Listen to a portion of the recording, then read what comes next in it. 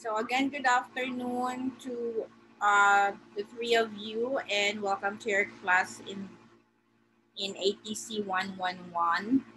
So last time we talked about tissue culture, and I already have posted a recorded video of our previous discussion.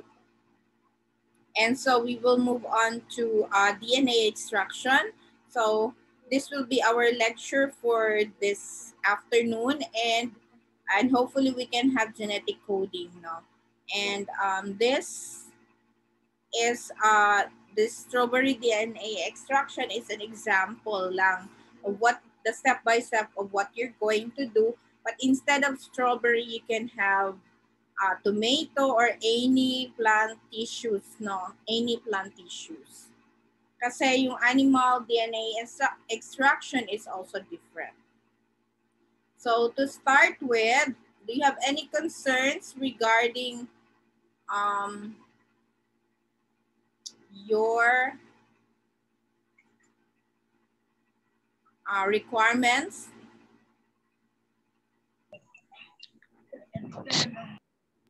Dean. Yes. Yes, lovely.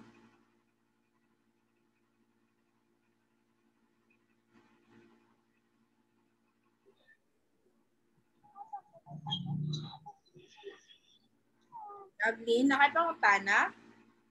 Yes, ma'am. Yes.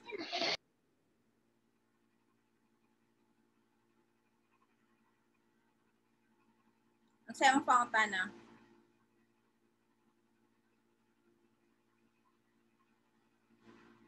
Sa DNA, God. Oo. Isod kay magbuhat, ma'am, o kanang wala kay equipments, ma'am. No, just need detergents anyway. So, ipakita na ko sa inyo unya, ha? Okay, but before we will explain, we will explain first what is DNA extraction and how it is used in crop and animal improvement. So, DNA extraction is our tissues or cell tissues is whether plants or animals are composed of proteins, lipids, and of course we know what are proteins, lipids, polysaccharides, and some other organic or inorganic compounds. In the DNA preparation, all of this can interfere with the DNA analysis methods. So what are DNA analysis methods? So I hope you have had already wide understanding about DNA and RNA, diba? So that is from our previous lessons on biology as well as plant genetics. So these compounds that are present along with DNA in the plant tissues can interfere sa DNA analysis, which is composed of polymerase chain reaction or PCR, and also reduce the quality of DNA, leading to its shorter storage life. So DNA extraction is just simply extracting the DNA. So what's the purpose? It is to obtain, of course, the DNA, which is purified form, and this eventually will be used for further investigation in the polymerase chain reaction in sequencing. So we will learn more about PCR and sequencing later.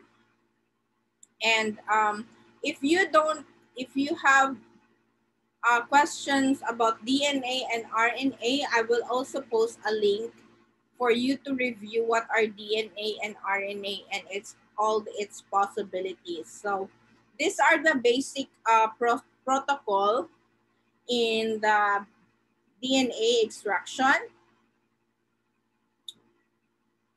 So we have first, most DNA extraction protocols consist of two parts. So first part is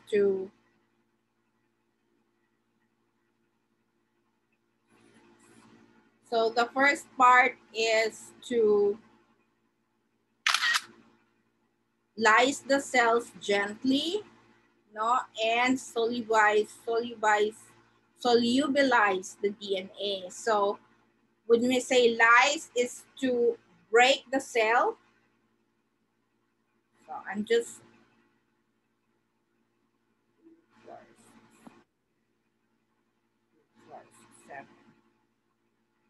so sorry because I am just um nag-screenshot ko sa ito ang tendon. So, una is i-break nimo ang cell gently and isolubilize nimo ang DNA. And then, enzymatic or chemical methods to remove contaminating proteins, RNA, or macromolecules. So, after na ma-break nimo ang cell, through chemical or enzymes, you're going to remove these proteins, yung kanina, polysaccharides, lipids, and so on. And in plants, the nucleus is protected with a nuclear membrane. So, of course, can you imagine the plant cell? It is composed of the nuclear membrane surrounded by a cell membrane, which is made of a cell wall. And this cell wall are the fibrous materials around it. So basically, of course, composed of lipids and carbohydrates. And 4 steps used to remove and purify the DNA from the rest of the cell includes first, lysis, yung kanina, precipitation, and then wash and resuspension. So what are these protocols? We have 2 methods classification. So those are kanina, yung 4 steps, no? But we can classify versus DNA extraction methods used in research lab compared sa classroom lab. So sa research lab versus classroom, you like you use nitrogen, no? N2 and detergent, liquid nitrogen. So if you have liquid nitrogen, but if you don't have liquid nitrogen, of course, we don't need to actually purchase a liquid nitrogen. So, because we will do it in a classroom setting or in your house setting. So, but it would be easier if you have the liquid nitrogen. So, have you seen, any one of you, have you seen a liquid nitrogen before? Wala pa, ma'am. Kanang ginahimo magay na siya ice cream. So, I can show you also. Wait. Ito nga ni pagkuhanan.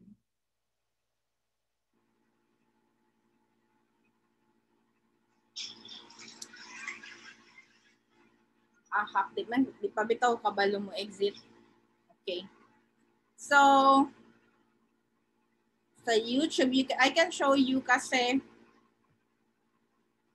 liquid nitrogen for DNA extraction. So you can always just Google this one. So it's better that you know what is a DNA extraction using liquid nitrogen. Okay, so let's switch. So let's check this one.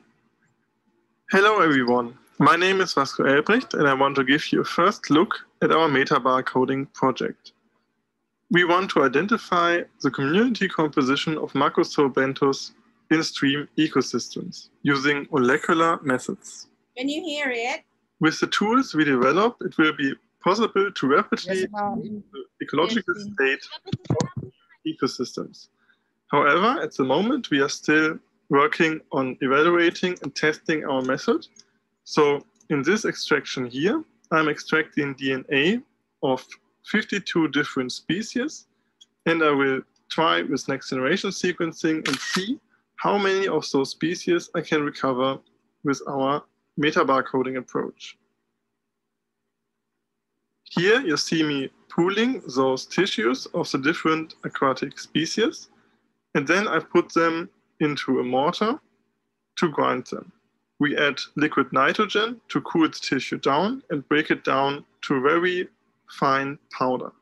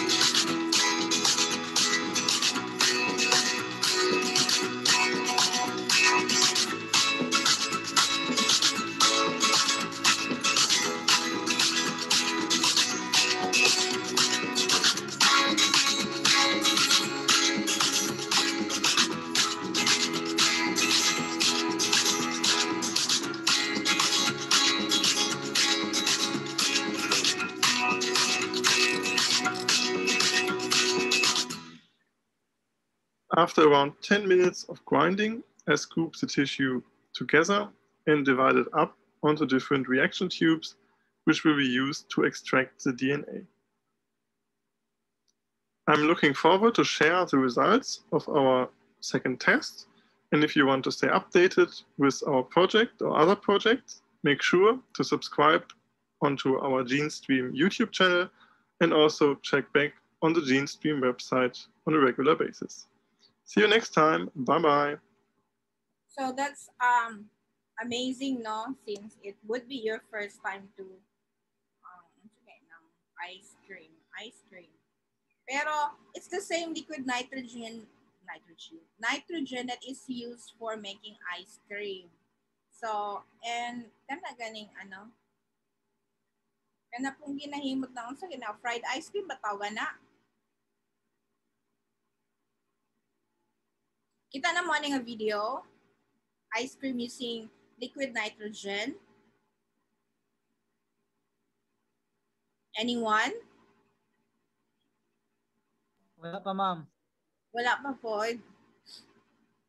So, we will check this one because it's only 2 minutes just to show you it's the same liquid nitrogen that is used. Not at all.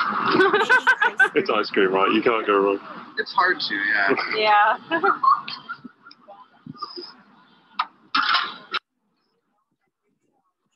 Actually faster. We're going to nakakaon na fried ice cream before. Wala pa, ma'am. Yeah, it's probably just going to look like old cereal at first. The non-fun of fried ice cream. Yeah, it's freak out. It doesn't, I like the experiment. It's fun, yeah, each time. Can't go wrong. I know it's nice. Yan, ginabutangan ng liquid nitrogen.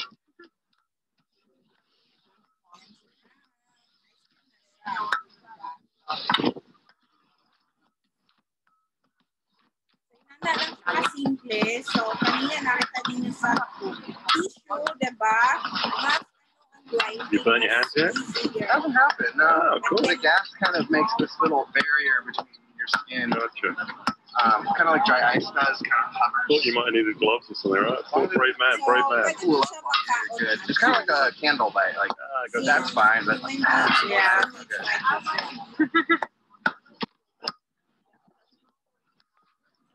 Then, sabi nila, ano lang yan, sa kabugno, magkakyan mo, pwede magka, ang sarap ng frozen. So I'm going to put as much as I can on the sugar cone and then put the remainder. Kanang mapasok ka ba? Oh, you have to different order, sorry. Oh, no, you Oh. I-melt mo ang ice cream sa inyo. We just put tip in there. I will. He's done a good job. Shall I lift it up? Put the money in. There you go, extras. Pass. So, ano na siya? So, ginatawag na fried ice cream. I don't know kung magpakita siya dari. No, it's not. This one. Kani kami, 4 minutes. So, kani siya, muna akong ginaingan nga fried ice cream. So, this is also liquid nitrogen. So, dili na ta sige ice cream, no? Kaya di man po na mga itong lesson. But, I just wanna show you because since you just said na first time ninyo ang makakita ng liquid nitrogen. So, in the classroom, you just gonna grind it using mortar and pestle and use detergent. No? Kaya ayo pag si Lovely ba to or si Mary Lovely, no? Ikaw to nang utana kanina na wala may mga materyales. So, don't worry kung wala mo liquid nitrogen. Yes, ma'am.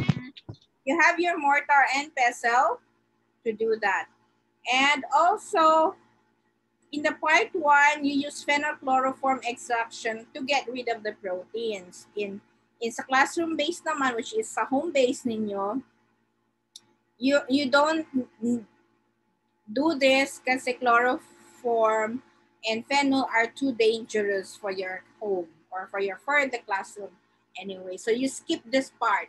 In the precipitation part 2, you just add salt to interrupt hydrogen bonding between water and phosphates of the DNA. And so you can do this in your class, in your home, add salts to interrupt the hydrogen bonding between water and phosphates of DNA. And in the precipitation part 3, you add ethanol to pull DNA out of the solution. And you can also, ethanol is just the alcohol you have, no? And we have a lot of alcohol now in the store because of the pandemic. So you just add alcohol or any ethanol to pull DNA out of the solution. Then wash and resuspend. DNA is washed in ethanol, then dried and resuspended in water or TE buffer. But in your classroom, DNA is washed in ethanol as well, dried and resuspend in water, or if you have the TE buffer, but you just use water anyway. So ayun. So in precipitation, in the research lab, the first part of precipitation, you use phenylchloroform to remove the proteins from DNA. Again, and phenol that denatures the proteins and dissolves denatured proteins, while chloroform is also a protein denaturant. So this again cannot be done in the classroom because it's too dangerous. So the second part is in the research lab is the addition ng salt. This salt will interrupt the hydrogen bonds between the water and DNA molecules. Then the DNA is then precipitated from the protein in subsequent step with isopropanol or ethanol, or I said yung alcohol ninyo sa bahay ninyo or sa store. And in the presence of cations, this ethanol will induce a structural change ng DNA ninyo molecules that cause them to aggregate and precipitate out of solution. Then the DNA is pelleted by spinning with a centrifuge and the supernatant removed. So meron naman akong pictures to show this. So basically, the precipitation in a classroom lab is just the same with the research lab, no? The salt, the presence of the salt, and then the ethanol, and the pellation of DNA spinning, no? But note, that's not this in the classroom setting. You do not use the chloroform or the phenols. So in the washing and resuspension naman, the precipitated DNA is laden with acetate salt. So it's washed now with 70% ethanol solution to remove salts and other water-soluble impurities, and do not resuspend the DNA. So to resuspend the DNA, the clean DNA will resuspend in a buffer to ensure stability and long-term storage. And use buffer is called 1 times TE. So to give you a picture of the overview of the DNA extraction, so you break down the cell just like kanina using the liquid nitrogen and centrifuge to separate. So imuha lang siyang centrifuge or ipalugdang lang nimo siya to separate the solids from the DNA, dissolved DNA, and then precipitate the DNA, dagdagan mo ng alcohol, then centrifuge again to separate the DNA with salts and sugars, and then wash the DNA pelleted with ethanol and dry the pellets. So, ito na yung dissolved DNA. So, are you excited to do this already in your home or class, in your household? So anyway, murag shock pa mo, no? Or inyo lang yun ang signal. So there are ways to check the quality of your DNA. So if the product of your DNA extraction will be used in the next experiment, actually preparation lang ang DNA extraction. So with poor quality DNA, of course, it will affect your PCR result. And if you assess the quality of your DNA extraction, use these following simple protocol. Mix them with 10 microliter of DNA and 10 microliter of loading buffer, and then load this mixture into 1% agarose. No? So the expected research in the lab is this, no? This is actually a photo of an agarose gel that has 5 genomic DNA sample, 1, 2, 3, 4, 5, plus the buffer or the control sample plants. And note that DNA runs at a very high molecular weight. So naa siya yung mga lines diha, no? Because ang DNA mo run na siya pa dulong, no? Whether depende sa iyahang distance. So if mabigat siya, shorter lang ang madagan niya, no? And as a clear thick band, ito yung mga bands. DNA was extracted under optimal conditions. So this will represent the 1 kbp and 100 bp ladders. So ang tawag dyan mga ladders. And these are the genomic DNA of 5 species of cereals. 1, 2, 3, 4, 5. So as you notice, yung kanyang molecular weight ay kasing level dito na ladder. So ito, meron siyang mga different specific molecular weights, yung mga ladders na ito. So when you analyze DNA samples in the research lab, if properly done, then the genomic extraction should result in bright bands in the very high base pair range of a gel. This is called the gel electrophoresis. So have you seen a gel electrophoresis before? Wala po no. Of course. So anyway, I'm going to show you another video also showing the gel electrophoresis. So usually the genomic fragments will run at 12 kbp because they are sheared during extraction. So as expected, so ito maganda yung quality kasi napaka-clear ng kaniyang anong tawag dito? Bands, bright bands, yung bands niya. So ito yung mga sizes na sinasabi ko. No? So malalaman mo na yung DNA na nakuha mo is Escherichia coli if meron siyang 4 million na ito, no? Something na million ba? 1,000, yeah, million BP, no? And yeast is 12 million BP. Fruit fly, 140 million BP. And billion, ang human ay merong 3 billion BP. Ang P is merong more than, wait lang, 1, 2, 3, 4. So 4 billion BP din, no? Kadami. And wheat has 17 billion din. No? So ganun kadami din. So yung expected results in however, in a classroom lab ay ito, no? Using the protocol in the serial genomics module, for example, the genomic DNA extracted will look different than an optimized DNA. So, although may comparing sa result ng, this is the actual result, no? Meron siyang, di ba kanina napaka-clear ng light band? So, ito medyo, ano siya, will look different but makikita mo pa rin yung bands niya. Then the optimized DNA extraction on the previous slides, this one, wait lang, hindi na mapakita.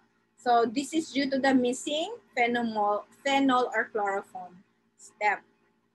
So this is expected even though this genomic DNA preparation is not perfect, still suitable for use as PCR template. So yung lane 1 is for barley, A, B is for corn, C is oat, then rice, and wheat. So note that the DNA has shared particularly for wheat but broken up into numerous fragments and is not still clean. Single band at the top. These are the mid-range size. Ito. Fragments. So this measures 1,000 to 10,000 BP size. So ito yung size dito ay 1,000 to 10,000. And the bright bands at the 100 to 1,000 range are RNA. This one, which are also gets extracted using this protocol. Since wala siyang phenol or chloroform, so ito yung magiging result niya. So, ito siya. This is the analysis. So, what are the roles of these chemicals in extraction?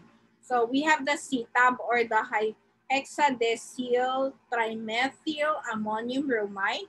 This is best detergent to use during extraction or isolation of high polymerized DNA from plant material.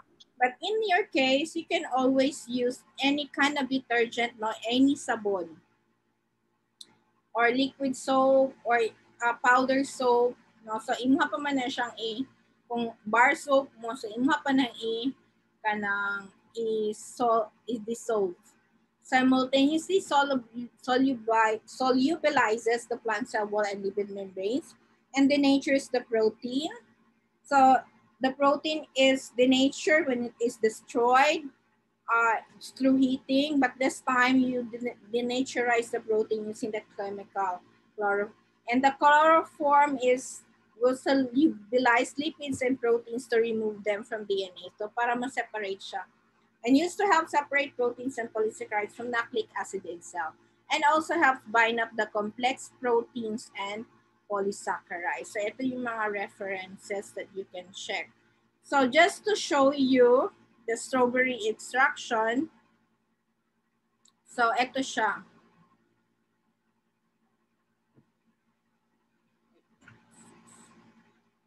So ito siya, no?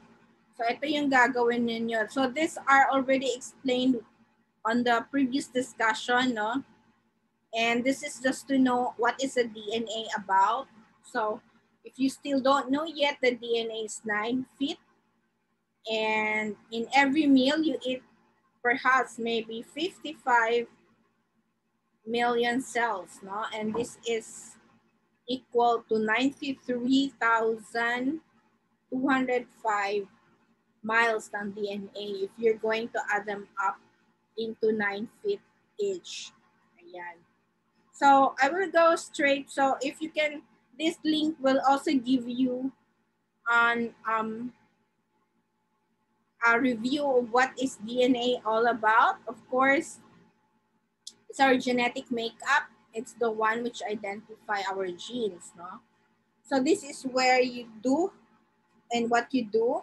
So you can squash the berry. You can squash the berry with your hand to begin the process. Yeah lang.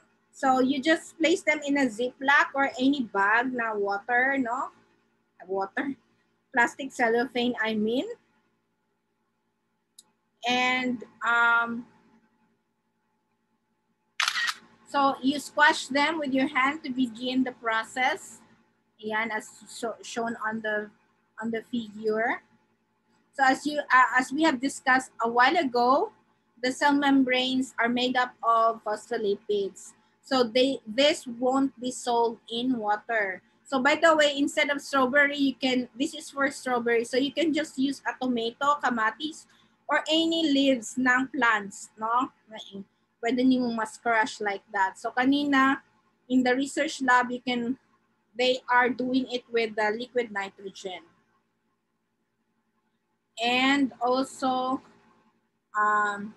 using the soap and detergent, this gathers between oil and water, capturing the bubble, no, called micelle.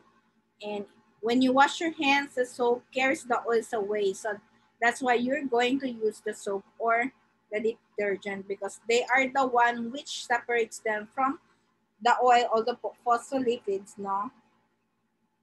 And to remove proteins, also you use the enzymes or yung any meat tenderizer. So if some papain lang naman yung iba, no, yung meat tenderizer like found in papaya. So you can just use a papaya extract to be a source of your. So ito na. So after squashing them, you add a small amount ng sodium chloride, yung asin ninyo, to the soap solution. And asan ako? Kanina. Ayan, after squashing, you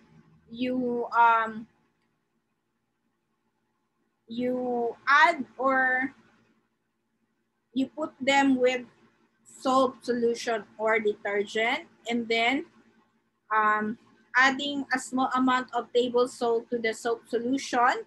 Then this can punch holes in the nuclear and cell wall membranes and also remove the proteins. So yan, idagdag mo lang dyan. So, and also the other way to remove proteins are enzymes or meat tenderizer, like the papain I told you. And after mixing it, the contents of the cell must be separated already, and the larger cell parts can be removed if you siya. So as you can see, naka-filter siya, no? So to see the DNA, it should be extracted or spooled ang tawag from the remaining liquid you filtered, and then DNA dissolves in water but not in alcohol.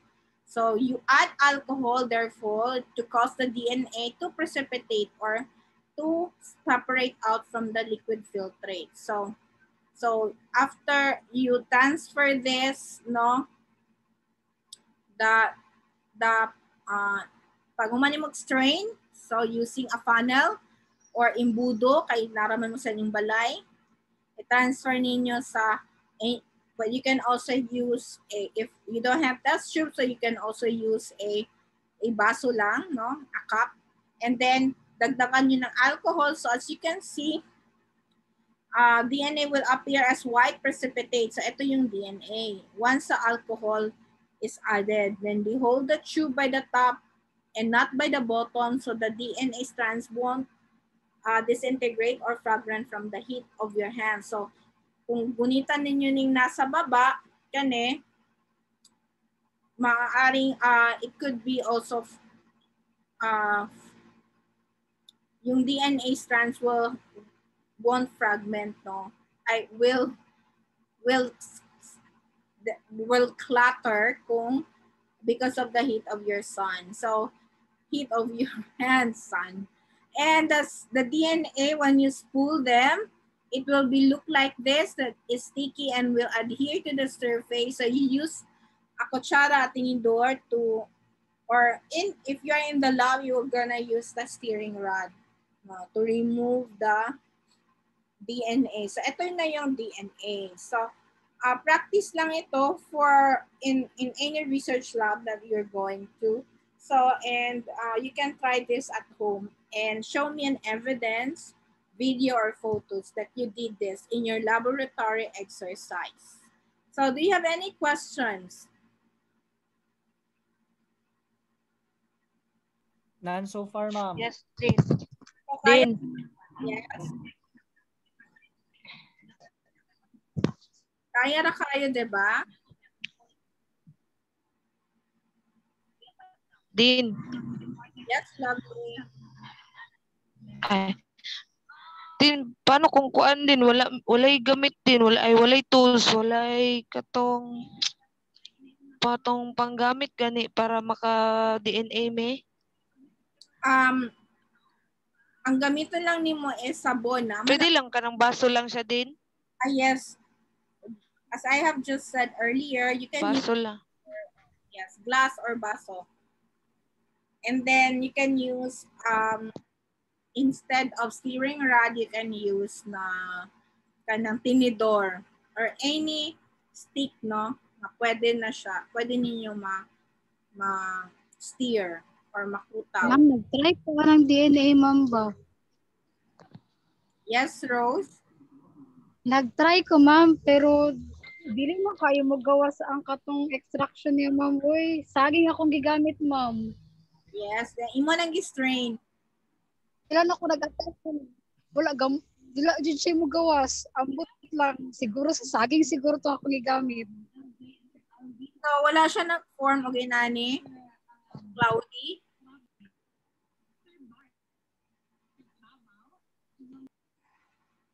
So, anyway, kung gibuhat nimo siya, nagipicturean nimo,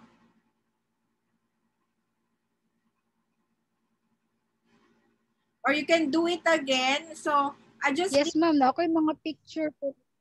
okay, pwede na to siya, no?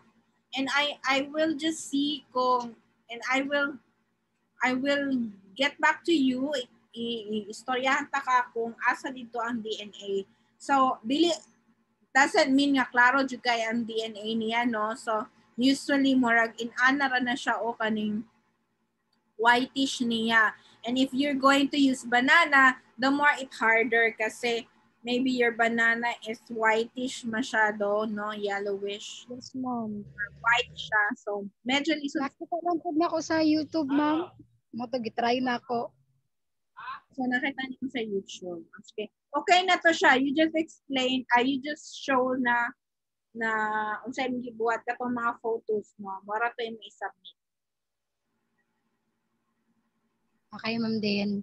Yes, and actually in genetics, it's more of imagination, no?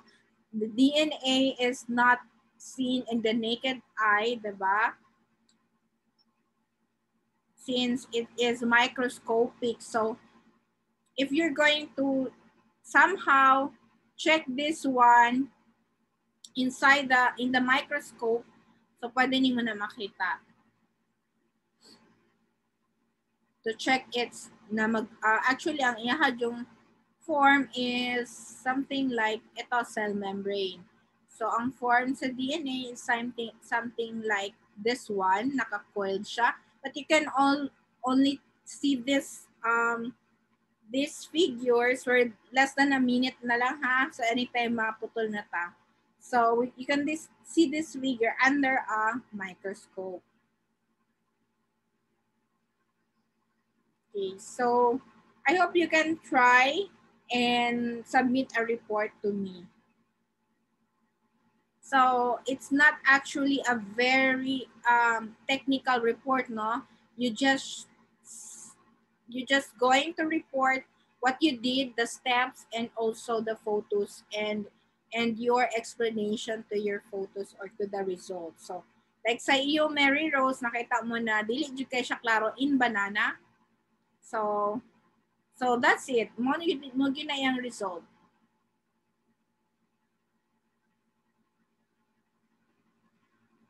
So, okay na? Do you have some more questions? Sorry, less than a minute na lang ta.